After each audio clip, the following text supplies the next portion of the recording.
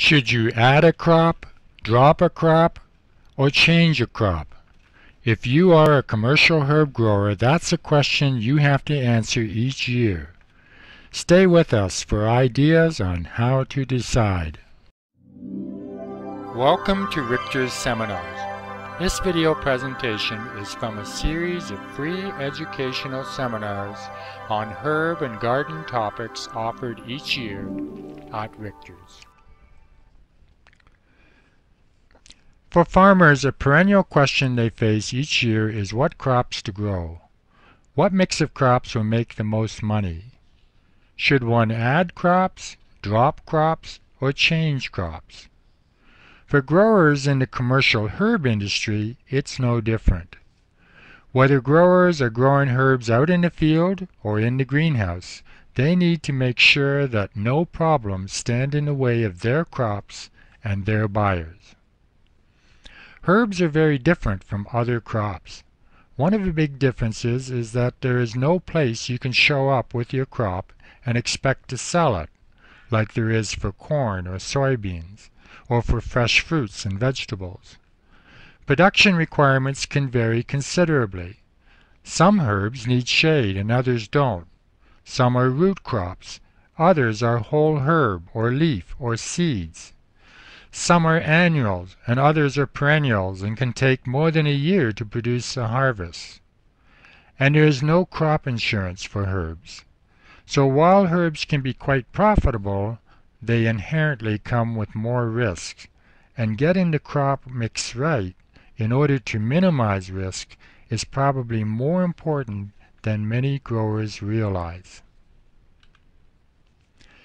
When we talk about commercial herb production in North America, we're talking about the four market segments: fresh herbs, dried herbs, potted herbs, and value-added products, products such as packaged herbal teas that have value added to them on the farm.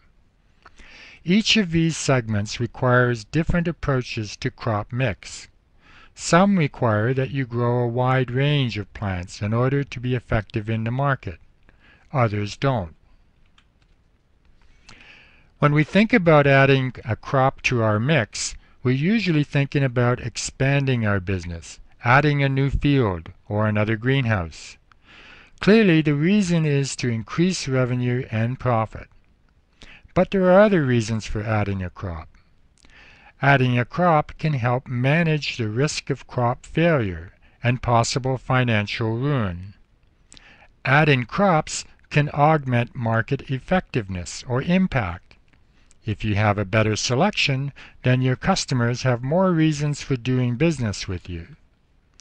There are many other reasons for adding another crop to your mix, such as crop rotation. But today, I want to focus on managing your risk and enhancing your market impact.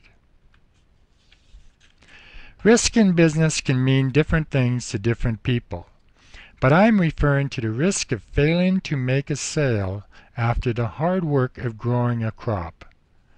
You may fail to make a sale because of production problems, or poor quality due to disease or pests, or maybe your crop doesn't meet the customer's specifications, or it is too late and the customer can't use it anymore. Or maybe you produced a top quality crop, but you have no buyer and you don't know how to reach the buyers who need your crop.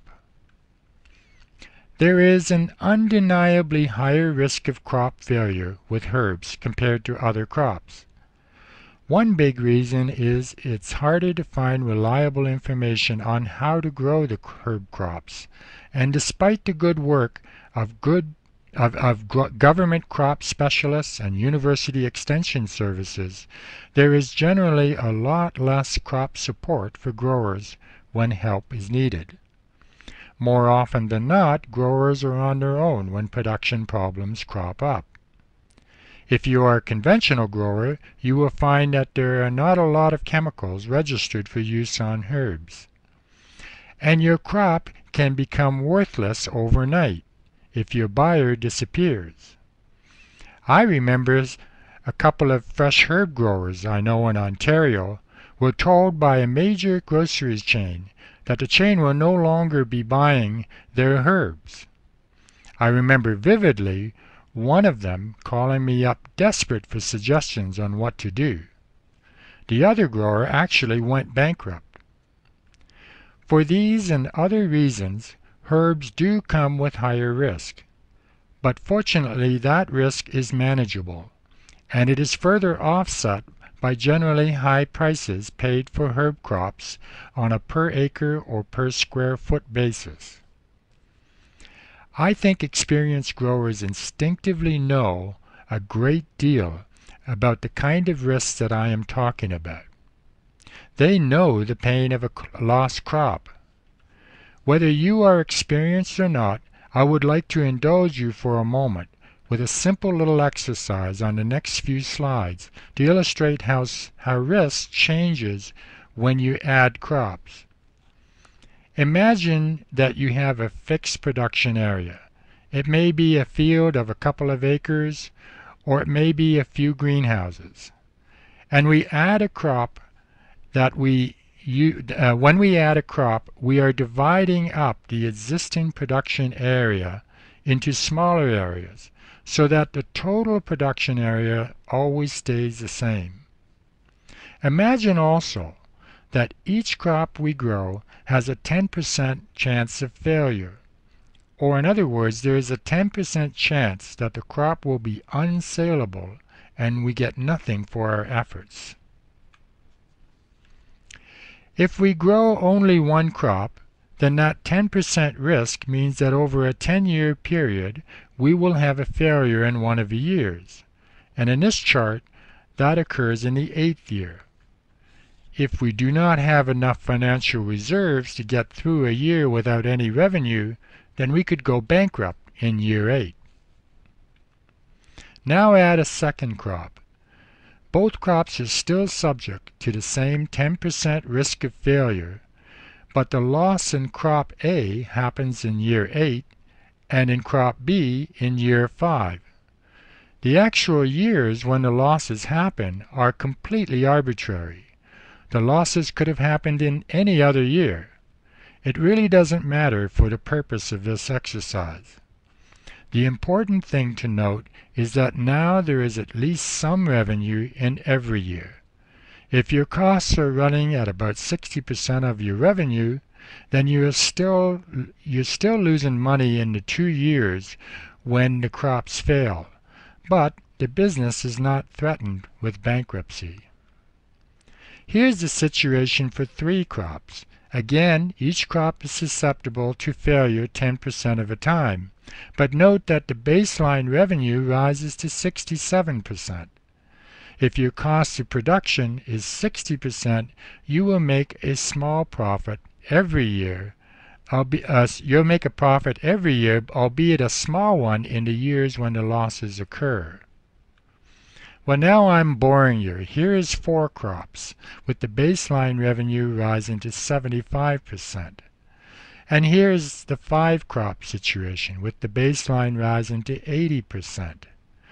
And just to prove that we herb people can be quite colorful when we try, here's the 10 crop situation.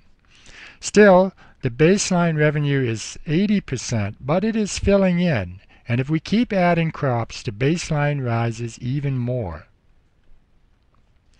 Here's the single crop and many crop situations compared. What I'm sure you have already realized is that as you add more crops, you are spreading the costs of failure across the years. You don't actually avoid losses. They are an inevitable part of doing business here. But you take the hit in manageable doses that don't kill. For this little exercise, I arbitrarily set the risk of failure at 10%. Nobody knows what the real risk of failure is for the various herb crops. This is not a number that is tracked by anybody, yet it is vitally important to your success as a grower of herbs. It would be different for different herb crops, and of course much depends on your skill as a grower, processor, and marketer of herbs. Some specialty herb crops, such as black cohosh or bloodroot, probably have risks of failure higher than 10%. But that 10% is probably not too far off the mark for many crops. It would be great if somebody would track these failure rates on a crop-by-crop basis. But of course that presupposes that growers are willing to share this information. Herb people tend to be optimists, so when growers sit down to make the all-important tally of their costs in order to set their prices, I suspect very, very few are thinking about the cost of crop failure when they make their calculations.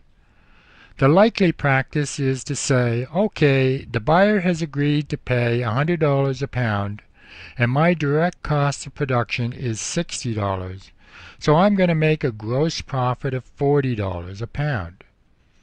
Of course, there are overhead expenses, too, and if the grower is tracking those and knows that it averages $30 a pound, then he or she will calculate a net profit of $100 less $60 less $30, or $10 a pound. That grower may think that the price that the buyer is paying is okay because there is a profit. But if the grower is losing a crop once every 10 years, then in reality the grower is not making a profit at all. You need to include that cost associated with the risk of failure in your calculation of prices. Another reason for adding another crop to your mix is to enhance your impact on the market. The importance of market impact depends very much on what market segment you are in.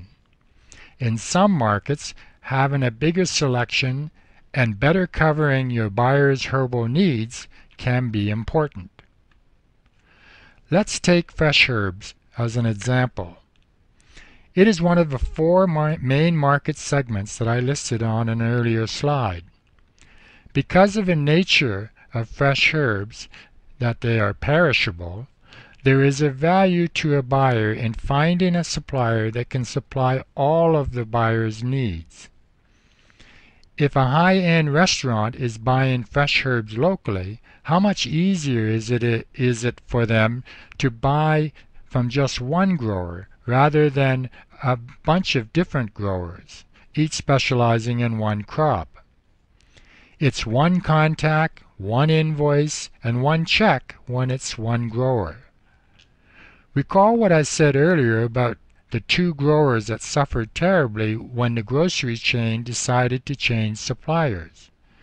In at least one of the cases, I know that the grocery chain switched because the grower was not able to supply fresh herbs year-round. So that grower was not a perfect supplier to that buyer. Buyers, of course, want price and quality, but often they also want selection and reliable supply. And in fresh herbs, that means a year-round supply. So what can you do about that? In Ontario, as in most regions, it is virtually impossible to grow everything a buyer wants within a market segment. Well, one option is to separate oneself from the other growers by growing items that the buyer can't get from other growers. Growers who get excited about herbs and use them will inevitably find a way to differentiate themselves from the opportunist growers who care only about the money. Herb growers who actually care about herbs will be trying new things all the time, and in the corner somewhere they'll have test plots of what they think will be the next big thing in herbs. By having a healthy share of exciting new things on the product list, these growers can keep and pick up buyers that they wouldn't otherwise have. Carrying on with the fresh herb example, it is pretty clear that a grower growing product outdoors can't offer fresh herbs year-round. Maybe he or she will go the route of expanding the growing season by growing some herbs under cover. Or maybe the grower will go another route and focus on selection and offer compelling items that keeps the interest of buyers. In the next few slides, I will show a few of the new fresh herbs that have some capacity for creating a differentiating buzz in your market. This is a fascinating plant. It and a number of closely related species comes under different names such as toothache cress, paracress, or just spillanthus, the name of a genus. In Europe, the fresh flowers are being marketed to high-end restaurants as electric buttons or Szechuan buttons. The flowers produce a tingling sensation in the mouth. They are being pitched for use in desserts and in cocktails. Top chefs are always looking for something special to distinguish themselves from the rest and to justify the prices that they charge. This little flower fits the bill, giving a jolt to their patrons and to their bottom line. This is closely related to sorrel, but much nicer looking. This is bloody dock, and a few years ago we discovered how great it is to add this to salads. It has the same wonderful tart taste of sorrel, but the blood-red venation and stems makes it a striking new fresh ingredient for salads. You don't make the salad out of just bloody dock. You add a few leaves to a mix of other salad ingredients. With the acidic edge, it is a very noticeable and welcome addition to a fresh salad mix. Culantro is a herb that has been growing steadily in popularity. It is listed as Mexican coriander in our catalog, but its Mexican name, culantro, is becoming better known.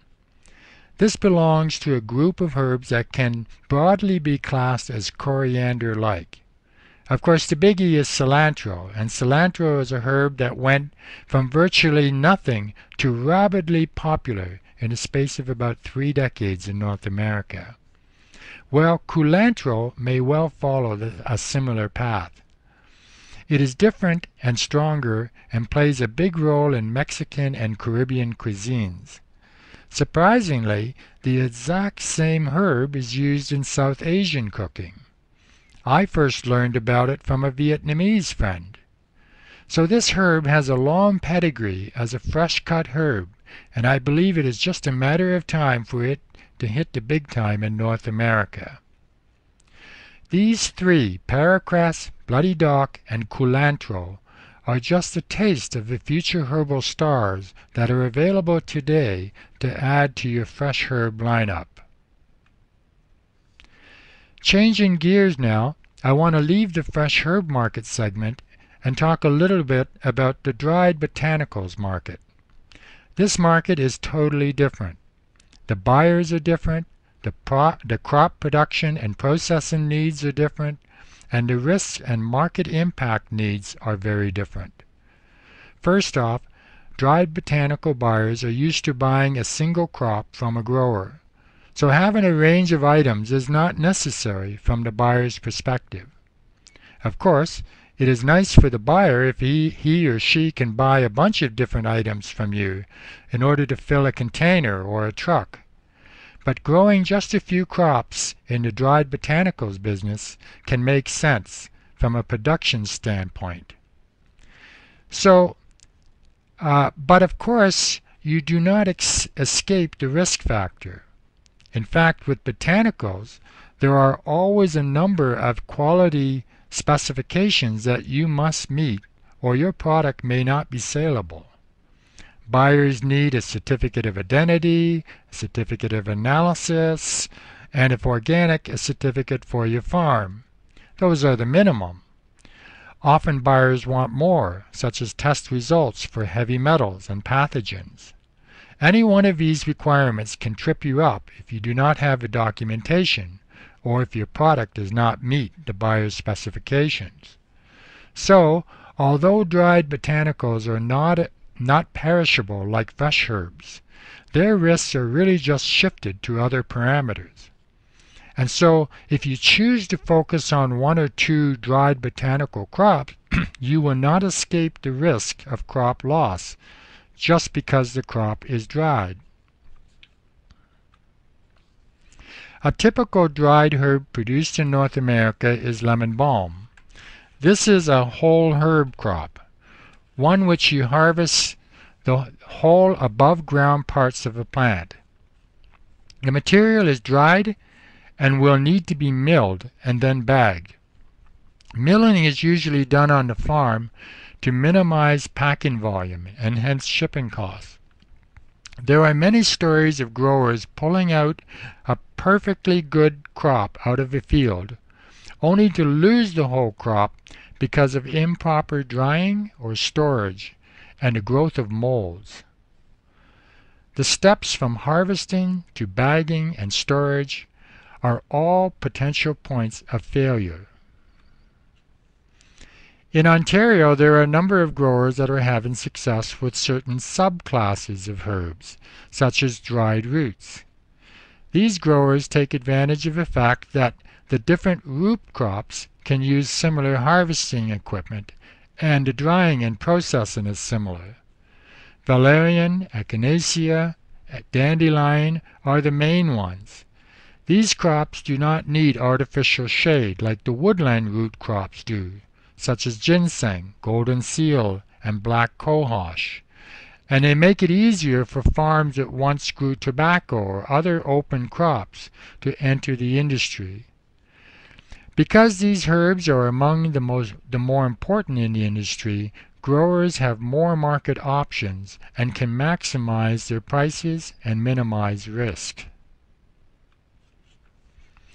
Just as growers must know when to add a crop, growers need to know when to drop a crop. Of course, low sales are a good reason, that goes without saying. Low profit, and closely tied to that, low production efficiency due to lack of scale of economy and lack of mechanization. These are reasons to drop a crop. If prices have tanked, well, that's a good reason too. Production problems can emerge and they can completely change the profitability of a crop. Since downy mildew was first spotted in basil in North America in 2007, we are hearing about growers losing their entire basil crops. Downy mildew is a disease that spreads quickly through a field, causing leaf damage and defoliation. So far, there are no really good effective control strategies for the disease, so the risk of failure for fresh basil crops is high, especially outdoors. Greenhouse basil is not so risky because the closed environment restricts the flow of spores from outside sources. If I can return briefly to the exercise I dragged you through earlier, we can ask, what is the effect when we drop a crop? Let's assume that we are starting with 10 crops, and we are not happy with the low profits that we are making for all our hard work. Should we add a crop, or would we be better off dropping a crop? Of course, the answer depends on the particulars of a crop you are thinking of dropping. But for the moment, let's assume that one crop is just as good as another, and that the only issue is the number of crops that we are growing. We know that each crop has its own requirements: when to seed, when to feed and weed, when to harvest, how to prepare for market, and to whom to market it. All this has to be in somebody's head, and that someone has to be ready to address any unexpected challenges. This management cost factors into the total cost of a crop, and it's not zero. There's a limit to how many crops a grower can handle effectively from seed to sale. Economies of scale play an even bigger role. If you are growing so many crops that your plots are too small for a tractor to get in, well, you've got a problem. Clearly, there is a point when having too many crops reduces efficiency to the point where you lose money. This sets up a dynamic where you have to balance the gains you get from the greater efficiency of fewer crops against the benefits of managing the risk of crop failure. To illustrate how this could play out, let us start with the 10-crop situation. Let's assume that each crop added incurs an additional cost equal to 3% of the base crop production cost. If we return to the single crop situation, the base cost of production was 60%. But as we add crops, we add 3% cost for each crop we add. This means that when we grow 10 crops, our cost of production is 60% plus 9 times 3%, or 27%, for a total cost of production of 87%.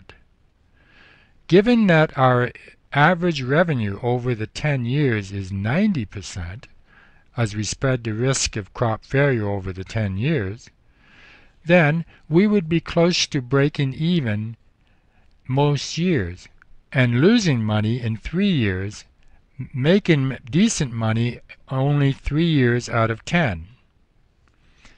At 5 crops, we make more money, and we make the most money when we just grow 1 crop.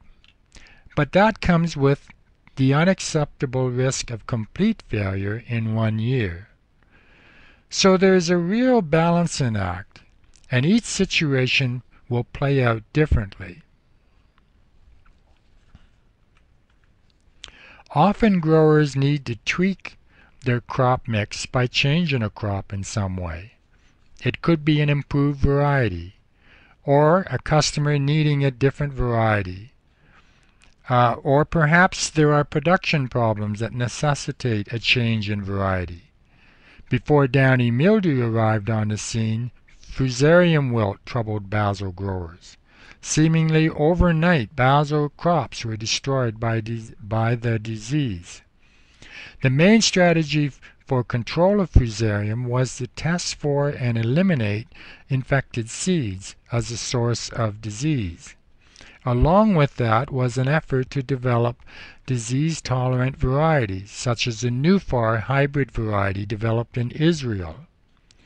Now we don't hear much about fusarium, but it can come back.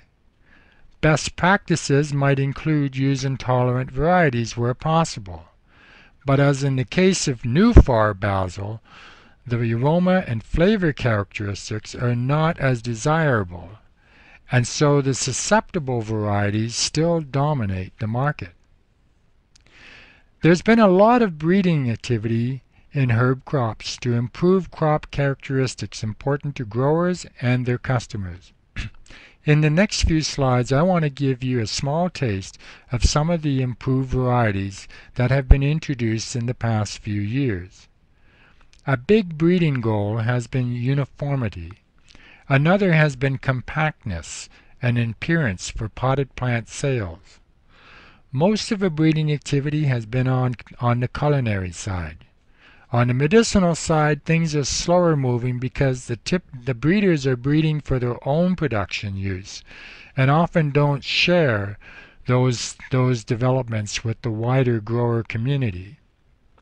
So the slides I'm going to show necessarily focus on the culinary side. This is a beautiful new basil called Dolly. As you can see, it is a Genovese type, and it is remarkably uniform and lush. It is also a high-yielding variety. I remember years ago how basil varieties were all over the map in size and shape. So we have come a very long way with the uniform varieties that we have today. This is a terrific new purple basil. Notice that there is very little green in the picture, just a few small spots on some lower leaves. In the 1980s, the purple basils descended into a green-purple mess, as seed growers got lazy and didn't do the hard work of removing off-types from their seed production fields. Even the All-America winners, dark opal and purple ruffles, had deteriorated. When Reuben basil came out in the 1990s, that was a big deal because it was the only good purple basil at the time. But it was never really robust. The stems are relatively weak and the growth habit is a bit rangy. It certainly did not have the overall aesthetic appeal that dark opal and purple ruffles did. But this variety, Rosie, is a very nice improvement in the purple basil category. This is kobold garlic chives. Again, a breeding goal is uniformity, in this case in the flower and height of the plants. Cilantro is a big crop, as I mentioned earlier. Cilantro is, of course, leaf coriander. I remember for many years that all you could get was the spice coriander, which bolts early and produces a lot of seed and not much leaf. It was nice for the spice market, but next to useless for the fresh-cut cilantro market. But we knew somebody had the right cilantro strain because you could find nice bunches of cilantro on the market, and they could not have been grown from a spice variety. But we could never get our hands on the seeds. Finally, Slow Bolt came out, and then Santo was an improvement on that. Then came Leisure. Nowadays there's a robust breeding effort to improve yields, aroma, and flavor of cilantro varieties, and this variety, Merino, is one of the latest to come out. It is higher yielding than Santo, and it is excellent for field and greenhouse production. The pot plant market is a significant one for us as a supplier of seeds. Many of the leading potted plant growers get seeds from us, so we're always on the lookout for varieties that are suited for potted plant production. Dill is a tough one for pots because it has tap roots and it sends up its stalks up high early in the game in a bid to produce a crop of seeds. But like cilantro, dill is really two different herbs in one. It is a leafy herb called dillweed, and it is a spice herb with seeds that are used in the spice industry. Like coriander, dill varieties that are best suited for seed production are not so good for fresh leaf production, and vice versa. For potted plant growers, dill in pots usually ended up as tall and spindly and ugly and did poorly in customer gardens. So a key breeding goal is to develop varieties that look good in pots and do well in the garden. This Monia dill is a big step in that direction. Even the humble parsley has been made better for pot culture. Look at the compactness and neatness of this variety, Xenon. Older varieties would have a lot of open space around the lower parts of the stems. It is fantastic how the foliage fills the profile almost completely from a soil line up. Well, we at Richters have been at it for over 40 years. A big part of our business is supplying seeds and plugs to the herb industry. The commercial market is a big focus for us, and we're always looking for improved varieties suitable for the commercial grower market. As you decide what your next crop mix will be, we stand ready to supply you with the best plants and seeds.